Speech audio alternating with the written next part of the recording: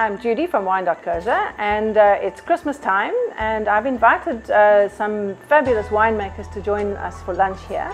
So I've created some of my favorite Christmas recipes for the winemakers, and we have some delicious glazed gammon, and I've got an interesting green salad with some grilled and roasted beetroot bits, and a very unusual South African thing that my mother and Oma used to make called slap hakskinkies, which nobody's ever heard of, and some roasted butternut and couscous and feta salad. So join us for a festive lunch.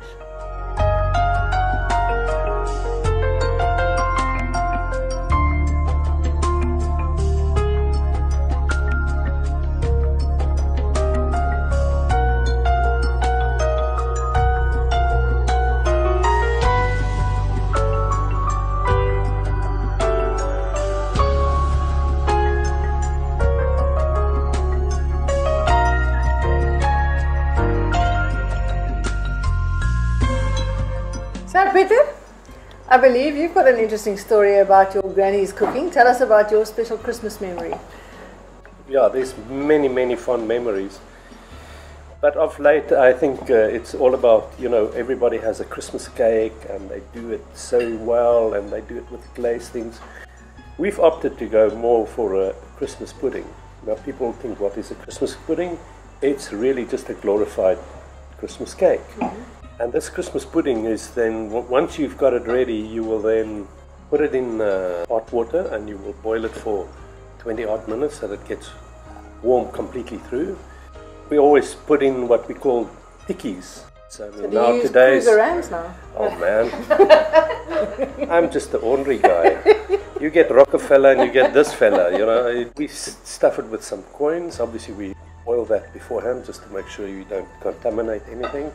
And then when this pudding comes to the table, obviously you go through the whole entourage where you do the brandy and it all flames up.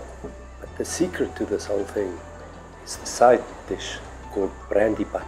Mm. And that, I'm telling you, you cannot stop eating. Man, oh man, that's really You're going to have to give us that brandy butter recipe and we'll put it on the site. We will definitely do that. We'll share that, yeah. Great. Cheers. Cheers. Cheers.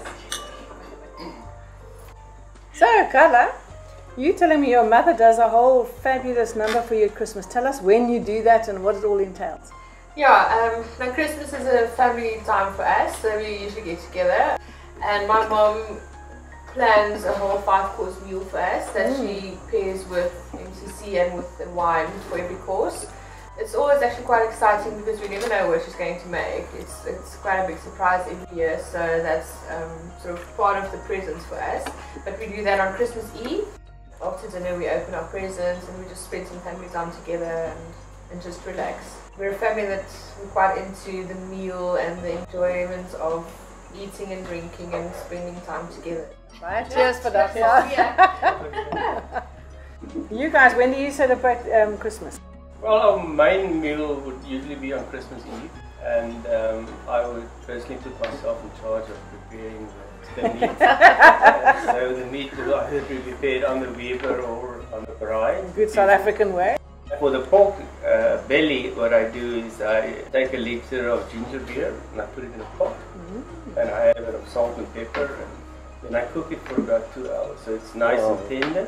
And then I take it to the open coals of the braai, and then I will just cut the skin so that it can slowly either put it on the side on the grid next to the coal, so you can get that skin nice and crispy, and then the meat nice and tender. And the nice thing about that is that whatever you don't eat on Christmas Eve, the cold leftovers for That's the best thing about Christmas. Yeah.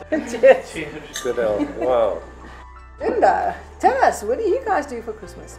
Normally, traditionally, December holidays, we camp, and it's normally along the west coast, and our favorite spot is Elands Bay, and there is pretty much a lot of nothingness and lots of crayfish. We tend to stick to fish on Christmas Eve. If my folks are with us, my mom will normally prepare some gammon, and on Christmas Day we'll have cold meats. How do you keep your bubbly cold? Don't you worry. That's priority number 1 for the entire holiday, actually.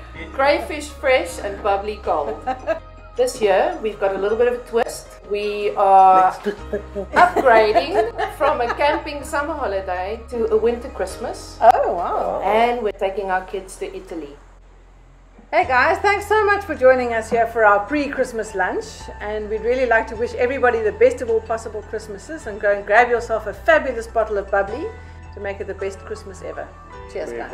Cheers. Thank you. Clink, clink. Cheers.